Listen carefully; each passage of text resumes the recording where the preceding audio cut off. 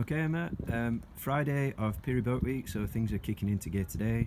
We've had quite a few trips and things going off during the week. Plenty of folk milling around the museum.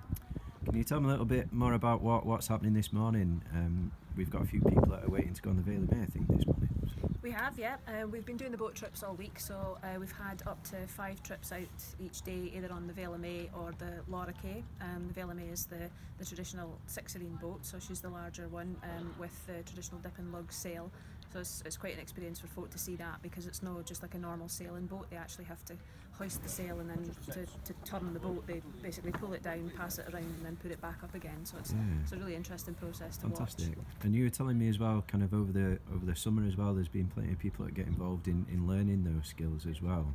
Yeah, and that's kind of one of the main aims of establishing Shetland Boat Week and Peerie Boat Week this year, is to make sure that the traditional skills aren't lost. The kind of younger generation obviously don't have the opportunity to sail traditional dip and lug sail, or square sail as some folk call it. So we've got a pool of, I'd say, sort of between 15 to 20 folk that have been going out on a weekly basis to learn basically how to sail this boat, and it's a really good way of passing the skills on for the older generation to the younger generation, and just keeping the enthusiasm alive for it. Yeah, and we were saying as well, with Peerie Boat Week, we've obviously got the experience of getting people out on the water. There's lots of talks and things that are happening, lots of workshops.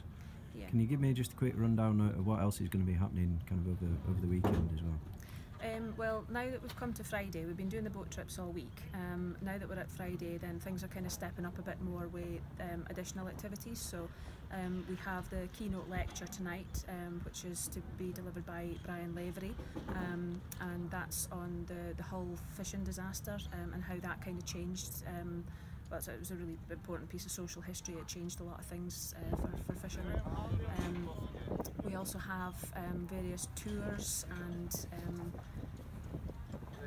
there's workshops, isn't there? I think we've got going off. We've also got the I think there's a sea shanty workshop as well that's going to be taking place tomorrow, which should be a bit different too. So that's something a bit different. Yeah, Kate McCulloch has been doing a lot of research over the last few years with Heriot-Watt University just into the importance of maritime heritage in small communities. So she's come up and she'll be delivering a workshop on writing a new sea shanty, which works in really well actually, because the Yell shanty men are going to be here all day tomorrow doing performances through the day as well. Brilliant. Well, thanks very much for that. I think I'm going to strap on a life jacket, because I'm going to be going on the next trip as well. So look forward to it. There's still spaces on trips today, and they'll be out again tomorrow if the weather's okay.